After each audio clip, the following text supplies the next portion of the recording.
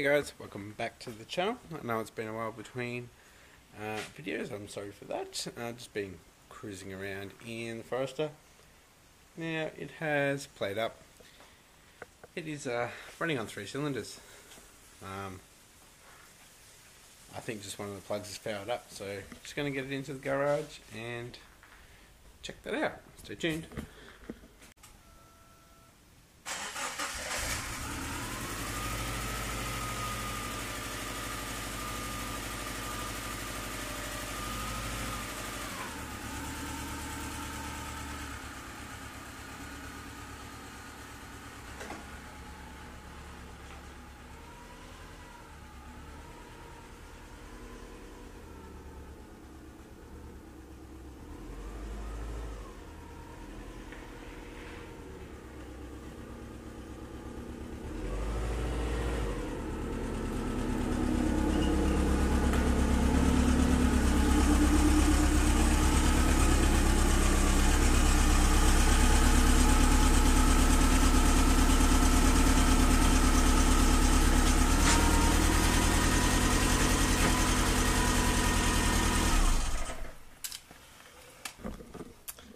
Okay, so actually running on all 4, fine.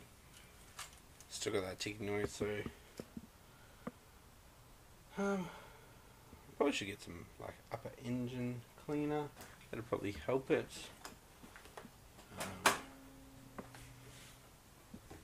Could scoot down to the local Subaru dealership. Should have some. And I'm just going to fix up intake as well. So stay tuned. I'm going to do the catch can system. Also, I need to get this rear guard back on. We had a few good hot days over around 40 degrees. I came outside and that had fallen off. It was really tacky tape, so let's get that back on. Alright, so I've got a filter connected kind of properly. I've got a 3-inch stainless steel pipe in there, so it's not coming off, but it is loose. I need to find another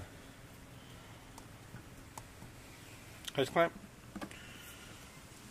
And yeah, that's all good. Then we've got the breather here.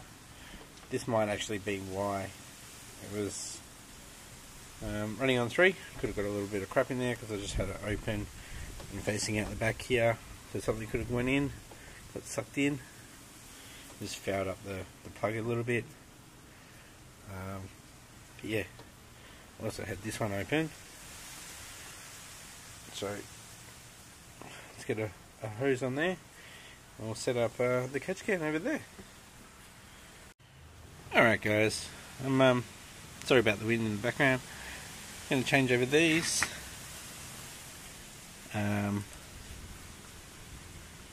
I am going to put that plug on the bottom again. These two are going to be for the valve covers, and this will be to the intake. So we've got vacuum coming through. Alright guys, there's a bit of oil in there, I think, so actually it's a catch can, it's supposed to have oil in it. It's all good. Well, it's not supposed to have oil, you know what I mean. I'll put the plug on there, and that's hit the ground when it was underneath. And there, a little bit there. Alright. Alright guys, bit of bad news. 12 AN fitting. I don't have any fittings that'll go into that for hose, so like these ones. Sorry if you can't see that.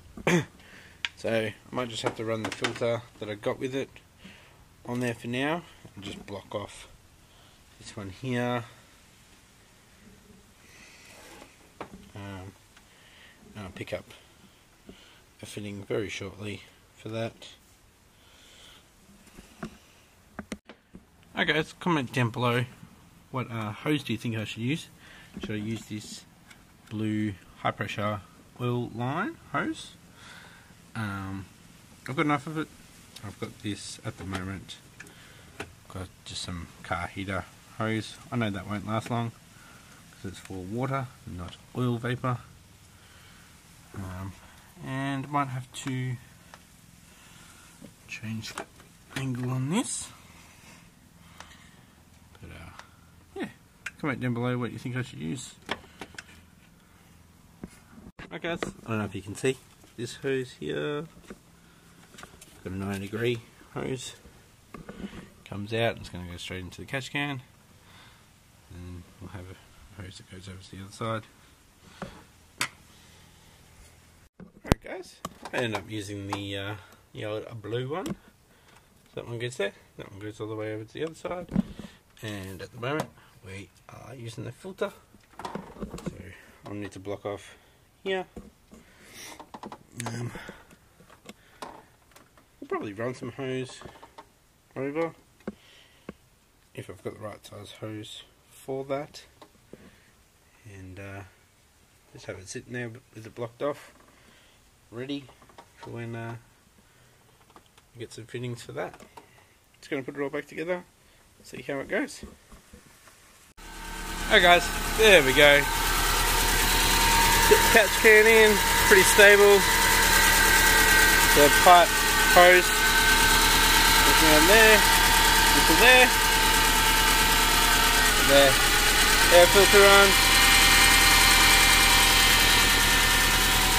That's actually connected. And I end up using the blue hose. So, got a bit of space here now.